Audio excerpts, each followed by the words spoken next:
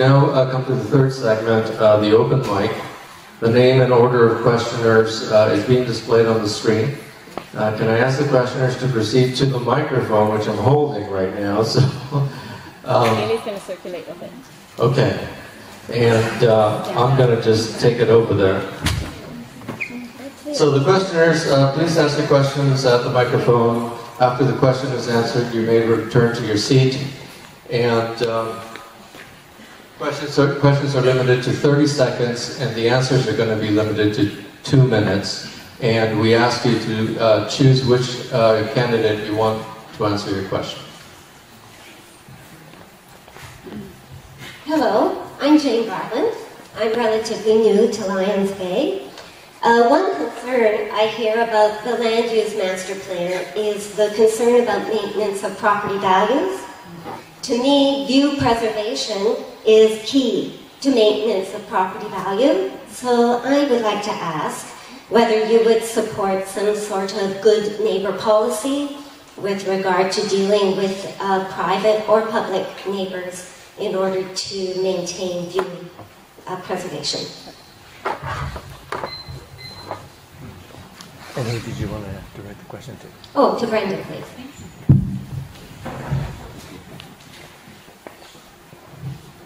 Thank you. This is a great question. Our OCP actually responds to this and says yes. So people love their trees who love their trees, and people love their views who love their views, and people who have both love both. And we really need to honor that and make sure that when we're involved in any redevelopment, that we're involved in view protection for sure. But certainly within our OCP today talks about the importance of thinking about and being wise about view protection. I don't know if that answers your question. Perhaps I could have a little bit of a clarification. Are you talking about when there's development?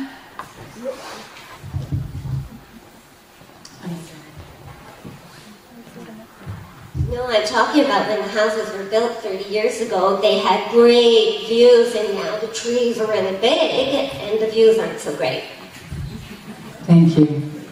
That is an issue that is in our OCP.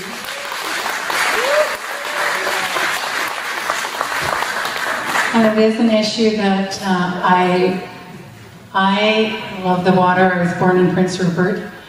And what I really gained from these 297 pages, I really got to know a lot about this community and the thoughtfulness. It doesn't matter whether people agreed or disagreed and had differing views from myself. The difference was important, and that's an important thing for us to honor and understand. And I do support the maintenance of views. Thank you.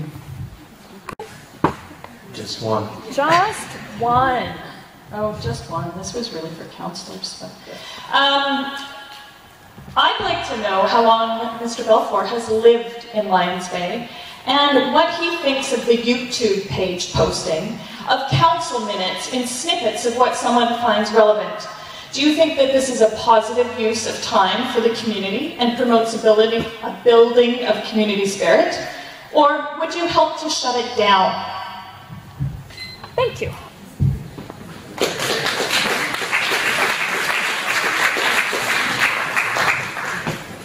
I'm not sure how to answer that question because it's a long one, but maybe it can be repeated for clarification if I miss it. I lived in the village 2.5 years.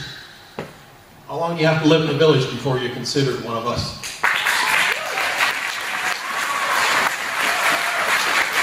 This attitude, you have to change it. Either you're in or you're out. It doesn't matter how long you've lived here. It doesn't matter who you are. You're with us. We live. We're here together. On the second question about the YouTube, are you talking about YouTube videos? I've never seen any, so I can't really answer the question. I've been told about these things, so I'm not sure how to answer the question other than reasons surmised. If the village has gone so far that you have to put YouTube snippets of councillors and mayors and people out there for the world to see, that needs to change. That's hostility. It's mean-spiritedness, and it's a thing that has to start from the top down. Thank you.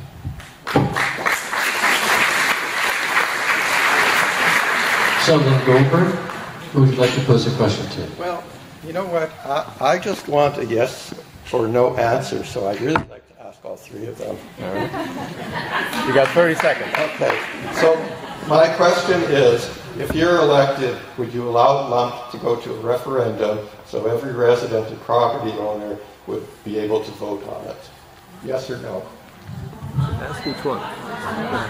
Okay. Well, Brenda. Okay.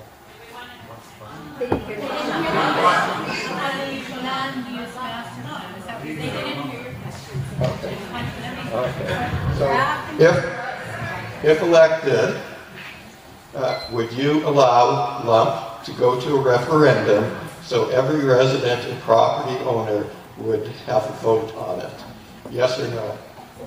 I think that people want that. Yes or no?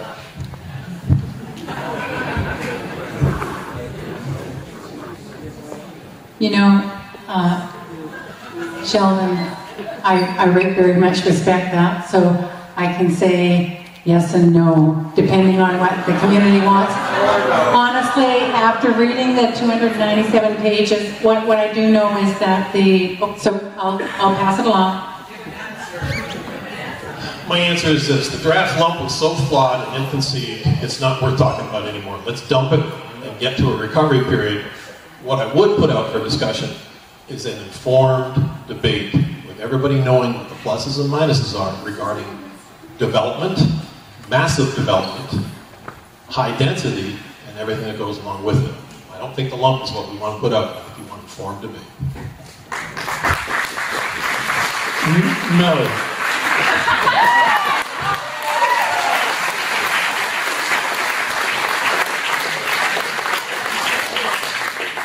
Given the fact that our excellent candidates will not just answer yes or no, I think we're going to stick to the rules. You get to ask your question of one candidate only. Sally Pollock. You don't look like Sally. Who would you like to... I'm not Sally, and I recognize that you'd like me to ask the question of one candidate only, and I would like to ask, if I may in actual fact, be able to ask my question to all candidates, because it's my question. And I think it's a relevant question. So my question to all candidates is simply this. Are any of you, or do any of you feel that you're associated directly with any other candidates that are running, or are you running entirely independent of everybody else to serve the community by yourself for the good of the community?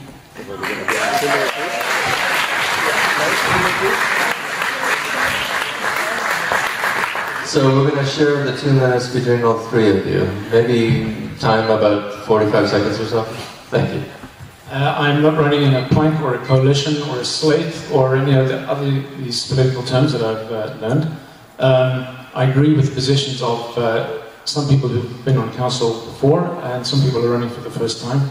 I would hope that if we were on council together, we would see eye to eye on certain aspects of things that come before us, and I'm sure that we will disagree, especially on the brewery.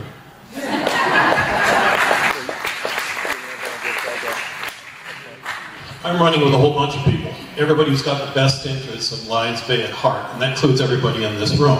I'm running with all of you.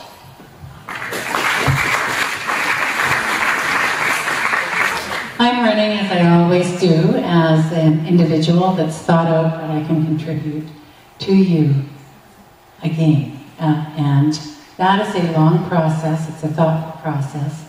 I would also say that there are I recognize that skilled and seasoned people are contributing and running in this election, and I do see that as a significant opportunity for Lions Bay to have stability and creativity moving forward.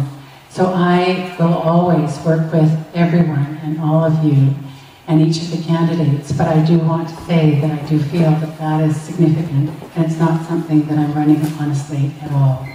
Thank you. Thank you, candidates.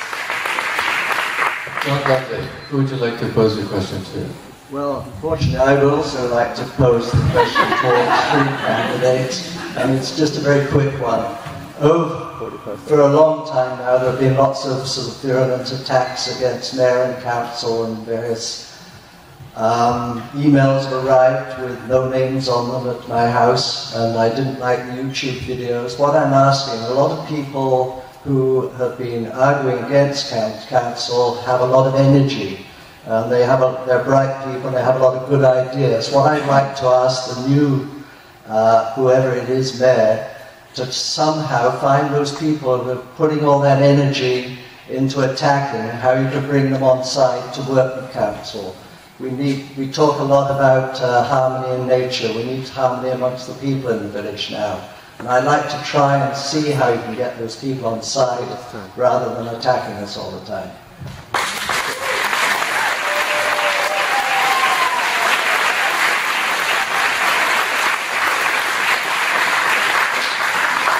"45 seconds if you'd like to address that."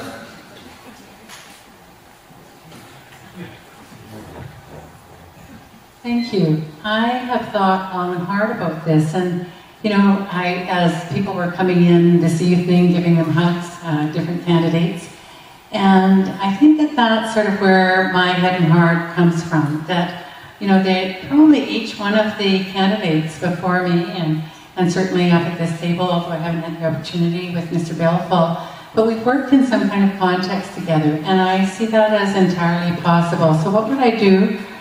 I've been thinking a lot about that, and I thought that maybe those are one-on-one discussions, a real coffee, breaking bread together, and seeing where and how we can move together forward in a very positive manner.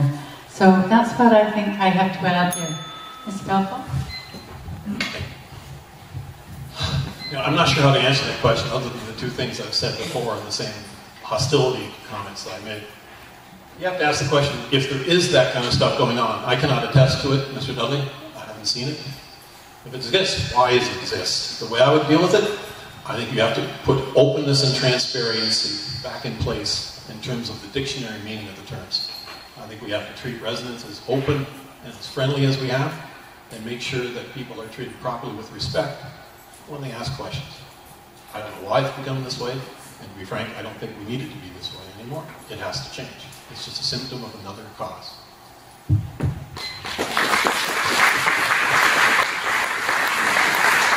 I spoke earlier about businesses who have hierarchies, competition, and a profit motive.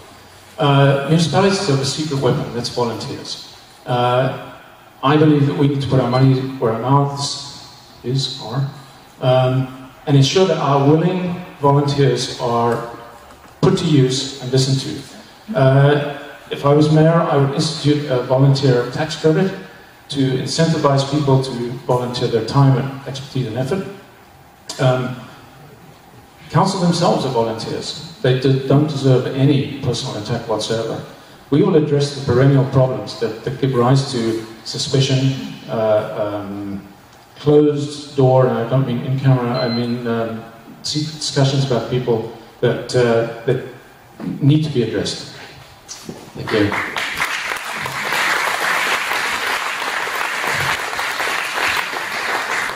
This is your community and this is your night, so we're trying to be as flexible as we can to your desires and wishes. We're going to try to enforce, though, the 30-minute duration for the segment, so if we get more of the candidates to answer the question, there may be less questions asked. That's the trade-off.